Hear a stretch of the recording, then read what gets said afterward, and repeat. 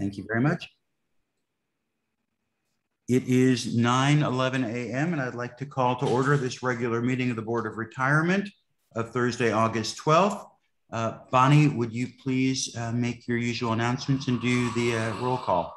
Yes, thank you. This meeting is being held virtually, so I will go ahead and do a roll call of the trustees now. Mr. Pryor? I'm here.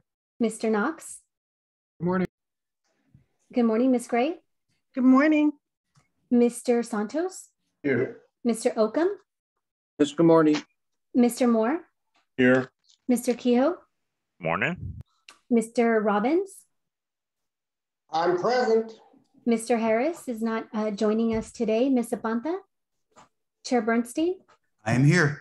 Staff participating in the meeting include the CEO, Santos Kryman, Deputy CEO, Louis Lugo, AEO, JJ Popowich, Chief Counsel, Stephen Rice, Senior Staff Counsels, Frank Boyd and Johanna Fontenot, LACERA's Medical Advisor, Dr. Glenn Arisman, Tamara Caldwell, Acting Division Disability Retirement Manager. Disability Retirement Specialist Supervisors include Vicki Neely, Carrie Wilson, Ricardo Salinas, and Hernan Barrientos.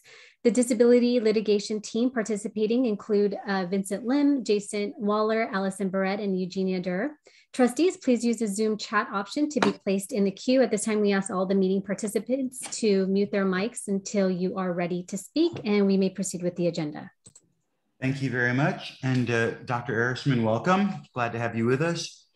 We are now on to item 2, approval of the minutes of the regular meeting of July 15th. So moved. Second Pryor.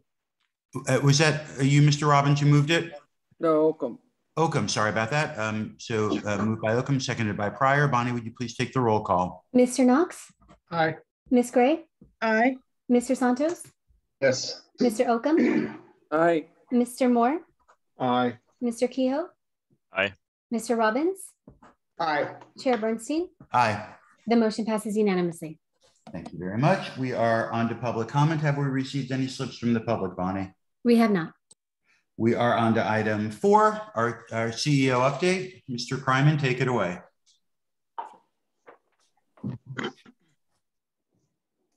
You're muted, sir.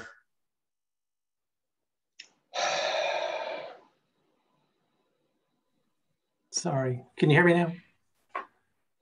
Okay, good morning, Chair Bernstein and Board Retiree Trustees. I have 2 items that I would like to update you on this morning. First, the election for the 3rd member of the Board of Investments and the 3rd member of the Board of Retirement kicked off on August 5th. Voting will be open to active members through the 31st of August. Those active members with a valid email on file received online and telephone voting credentials via email on August 5th. Active members that do not have valid emails on file are receiving voting credentials and instructions via U.S. mail. Our members are able to vote either online or by telephone in the comfort of their own homes or at their place of work. We have had limited inquiries to the call center from our members about the elections thus far. We're hopeful that that will continue. Second, due to the rapid spread of the Delta variant and ongoing changes to the COVID workplace protocols, we have reevaluated and reconfigured our return to work plans and are formally polling staff about their vaccination status. We have also moved our office reopening date from September 13th to October 1st to provide additional time for us to prepare and implement mandatory vaccination plans with limited testing protocols for those staff members that provide medical or religious exemptions. We plan to meet and confer with our union partners to establish protocols for addressing non-compliance of the mandated vaccination policy. With that, I'm happy to stand for questions. I do not see anyone in the queue. Are there any questions for Mr. Kryman? Yes, Mr. Chair, if I may, quick question. Mr. Kryman, the county is beginning the same process with regards to vaccinations. But one issue that has come up is the cost for those people that are not able to get vaccinated either because of religious reasons, medical reasons, or because they don't want to get vaccinated. The issue that has come up with regards to getting tested is the cost associated to the agency for getting those tests. Have you had any discussions about that with your team, or thought about that? And what is your position, if any, on that? Yes, we have thought about that. We believe that LACERA should pay for the testing to the extent that it's not available through their own insurance, or it can't be obtained for free. And so we are looking at doing that. So there's possibility that we will be going to back to the board for some additional funding to the extent that we will need it. We'll make that decision in terms of funding, whether we can absorb the cost or require additional funds, probably in October, November. Thank you. Thank you. Do I have any other questions? Mr. Robbins, please. You're muted. Just on the whole subject of the tests, I think before we can approve any amount of money, any additional money in the budget to offset the cost of the test, we're going to need to know how many LACERA employees are not vaccinated. Yeah. I want to know that number. So you cannot share names with us because of HIPAA, but I think we're going to have to know whether we're 20% not vaccinated or 50% not vaccinated.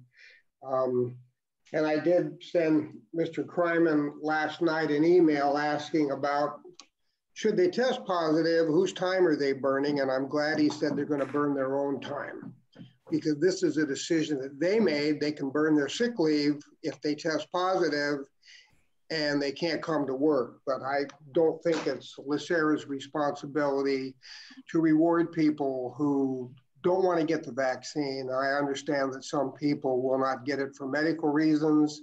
Having said that, there are very few religious exemptions for not getting it. Even Jehovah's Witnesses believe in vaccines, because I have neighbors that are.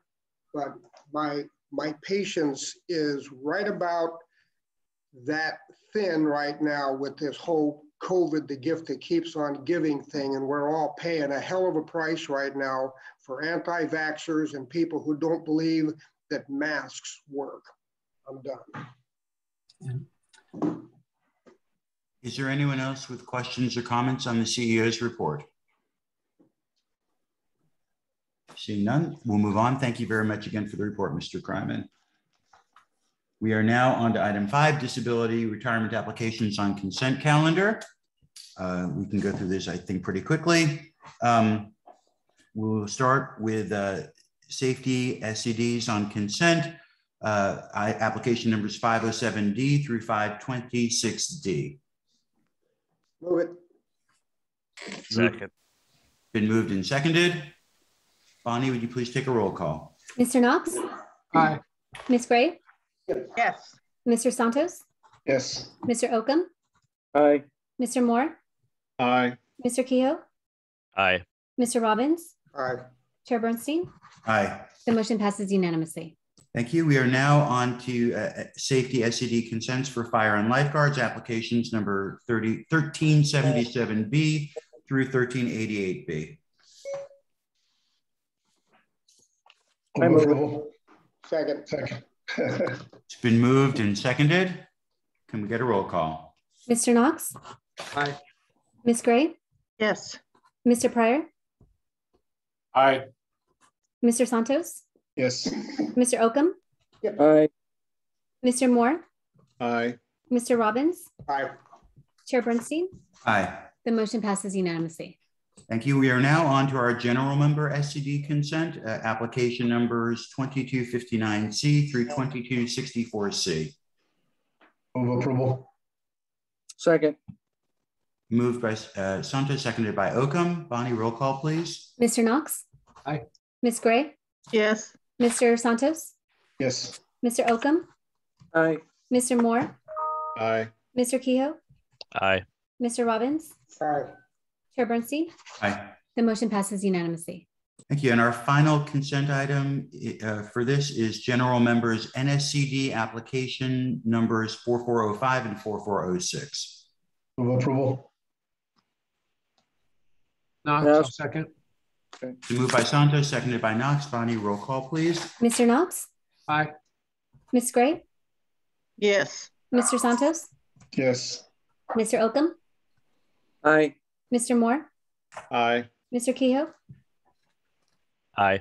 Mr. Robbins, Aye. Chair Bernstein. Aye. The motion passes unanimously. Thank you. We will come back to our non-consent cases a little bit later in the agenda. We are on to item 6, consent items A through C. I've had no requests to pull these items, so I'd be happy to entertain a motion to move them all. Move them. Second. Moved by Robbins, seconded by Oakham. Bonnie, roll call, please. Mr. Knox, Aye. Ms. Gray, yes, Mr. Santos, Yes. Mr. Oakham, Aye. Mr. Moore, Aye. Mr. Kehoe, Aye. Mr. Robbins, Aye. Chair Bernstein. Aye. The motion passes unanimously. Thank you very much. We are on item 7, excluded consent. There were no requests for exclusion from consent. We're on to item 8, reports. We have 2 reports indicated FYI. I had no request to pull them, but are there any questions on the reports? If not, we are as always happy to accept them. Thank you for providing the information. We are on to item 9, items for staff review. There are no items. Actually, one item. Mr. Robbins requested that information regarding the percentages of LACERA staff who are vaccinated be provided at a future CEO report or meeting. Thank you very much. We are now on to good of the order. I know that we're going to shake it up a little bit today. Bonnie, yes. Could you please cover that for us? Yes, we're going to start with Steve Rice. Thank you, Chair Bernstein and trustees. Appreciate the opportunity to go first here today. First and foremost and most importantly, my thoughts are with you, Trustee Santos, and your family. This continues to be a very difficult and troublesome time. I asked to speak today because there's a change in the legal office staff that's occurring soon, and I wanted to inform you about it. I would like to recognize Senior Staff Counsel Johanna Fontenot, who is retiring at the end of August after 30 years of service. 15 of those years were with LACERA and 15 years were with County Council. Johanna has made significant contributions to LACERA, and many of them were in areas within the authority of the Board of Retirement. And she's frequently appeared before this board on matters such as the administrative appeals procedure, the felony forfeiture procedure, the sexual harassment training policy, and the returning retiree policy, to mention only a few more recent examples. She handled many important court cases, including, for example, the Hipsher case that you all are familiar with involving the felony forfeiture issue and PEPRA constitutionality. She managed the legal aspects of some important tax qualification issues, very important to LACERA. She served as lead counsel for the Human Resources Division for many years, which again is a critical and busy role in the organization. She handled many other types of matters across LACERA's business, including investment and transactional issues from time to time, and a lot of governance issues as well, in addition to her benefits work. She's known and respected at the county, at County Council's office, in the broader legal community, and among other public pension systems, and her connections have often benefited LACERA. Another example of her work outside the organization, but beneficial to the organization, is her committee leadership at SACRS. Johanna has been a trusted and positive leader among our team in the legal division and throughout LACERA. It's been a pleasure to work with her. We're all going to miss her in legal and throughout the organization. She served as interim chief counsel a few months ago for a couple of months while I was out. It's been a privilege and a pleasure to have had the opportunity to work with her, and the legal division and I congratulate Johanna and wish her the very best in her retirement. Thank you.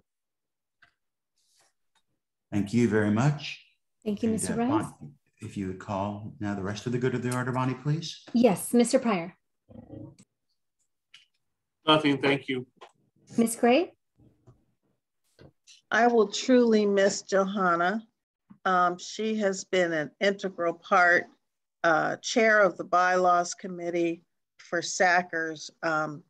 She has been a person that I can depend on for her opinions on certain things. If I'm not clear on something, she's always there to explain it. I will truly miss her, but I am so happy for her to turn the page in a new chapter of her life. you know, I hope that she took advantage of LACERA's preparation for retirement. You know, it's going to be a great time for her. I'm happy for her. And as I said before, with respect to Mr. Santos, your family is in my prayers. Thank you. Thank you, Ms. Gray. Mr. Knox? Good morning, everyone. I mentioned yesterday at BOI that I certainly appreciated Joanna's assistance when Mr. Rice was on leave, and I know many of you go further back with Joanna than I do, but I found her to be tremendously helpful and very skilled at the types of things that we needed. So appreciate that and wish you all well. Thank you, Mr. Santos. Again, thank you very much for all the best wishes regarding my family. With regards to Ms. Fontanel, I'm going to miss you, but congratulations on your retirement.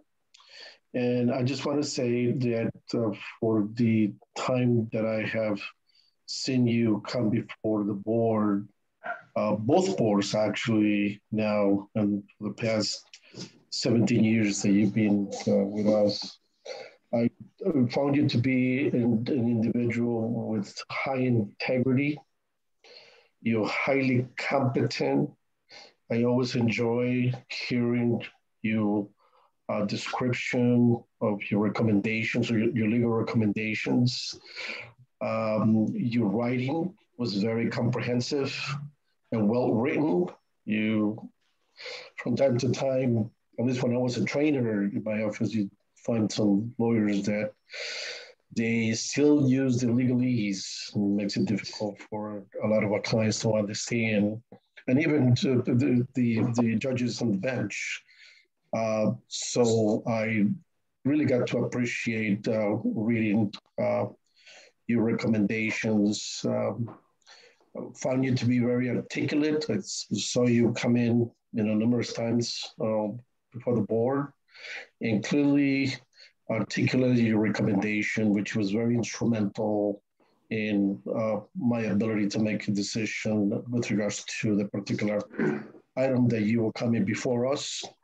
You're the ultimate professional. That's one thing about you. You always acted with professionalism and serious in your work, and I really appreciated that.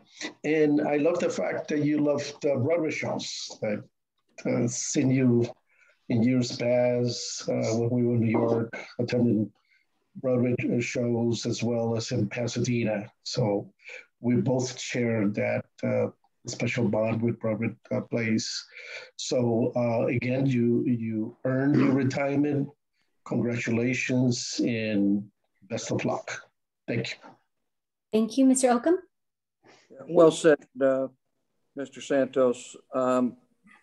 Joanna, we haven't got to see a lot of you obviously lately, but certainly I enjoyed my interaction with you over the years, and I wish you well. We will find out. You will find out after working for 30 years that this is a pretty good retirement, and I think it's well deserved by our county employees, as particularly you. And I wish you the best. Thank you, Mr. Moore.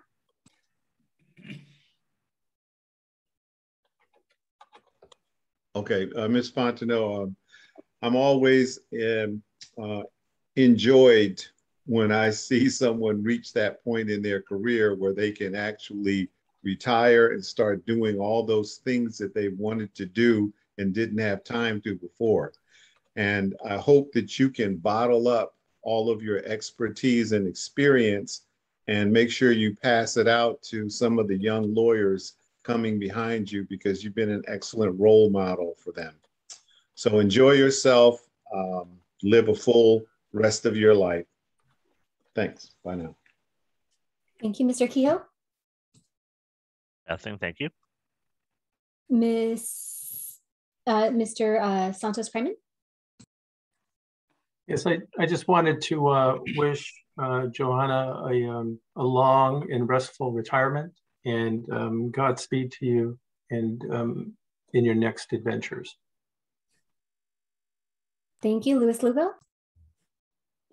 Yes, again, although brief, I've worked with Joanna for about a month now, and I've seen all of the traits that Steve Rice articulated. So it's been a pleasure working with you, and certainly wish you well in your retirement, Joanna. Thank you. JJ Popovich. Thank you very much. So first of all, my best wishes and thoughts for Mr. Santos's family, and I'm going to hope that everything works out well. For Johanna, it has been a pleasure to work with you.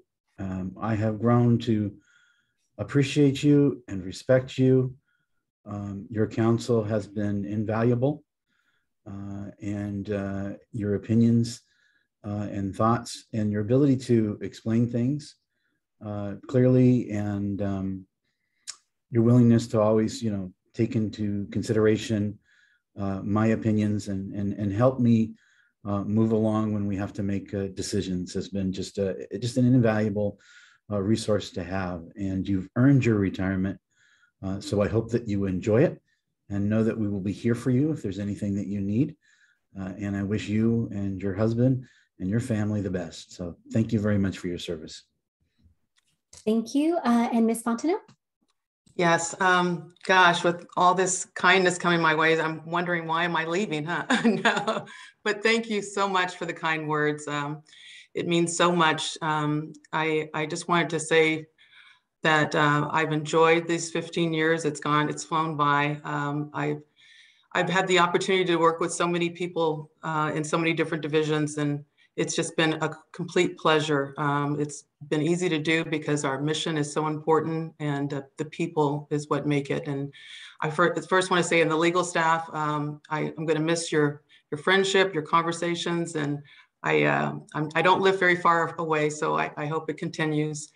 And for I want to say also to Steve, I've had a lot of great bosses, but I have to say that you are the utmost when it comes to your integrity, your intelligence, and your energy. I can't keep up with you, but it's been a fantastic ride.